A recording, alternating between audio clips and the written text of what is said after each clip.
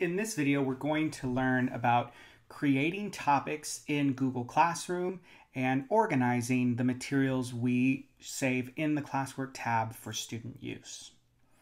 So, to begin, when you're in your Google Classroom, you're going to go to the Classwork tab. Once you arrive in the Classwork tab, you'll notice I already have some topics and work that's been loaded into this classroom. Yours, you may not have anything yet, and that's all right. We're going to create some things. So you're going to first go to the Create button, click the Create button, and you'll see your normal list of things that you can create in Classwork. So assignments, quizzes, questions, material, you can reuse a post. But what we want to look at is the very last selection, which is Topic. So you'll click Topic, and this little pop-up will appear for you to add the topic. You're going to type in what you want your topic to be called. For this one, I'm just going to put test topic. Once you've named this what you would like, which by the way, it isn't final, you can at any point rename your topic if you need to, but for now, we're going to leave it as test topic.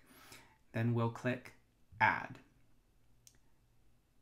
And then if we go all the way to the bottom, we'll see that it has added the test topic for us.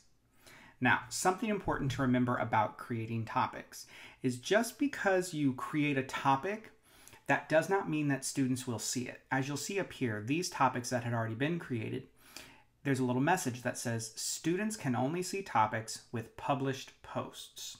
So that means when you create topics, if you do not have any work or posts underneath that topic, your students in your Google Classroom will not see that particular topic until you have posted something under it. Now, all of these topics here, you'll notice they have work or posts, which means students can see these. Now, at any point, I'm going to go back to my test topic. Let's say I want to reorganize. I can click and drag this topic anywhere I would like.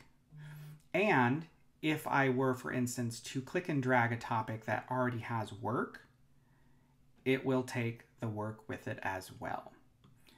And I can do that as much as I choose. Now, if I need to delete the topic for any reason, I can come right here to those three dots. I can rename, I can delete, or I can copy the link to this topic. I'm going to go ahead and delete. I'll have to confirm, and then that topic is gone. Now, this can make it, depending on how many topics you have and how much work you have in topics, or as some people like to refer to these as modules, it can make the classwork feed become a little long.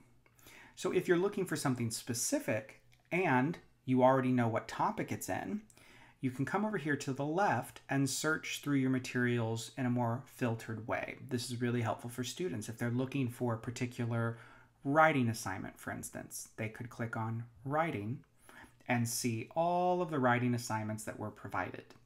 If they were looking for, let's say, just some resources that I've provided, they could look here for some resources that are present in the Classroom tab. That's how you create and organize with topics in Google Classroom.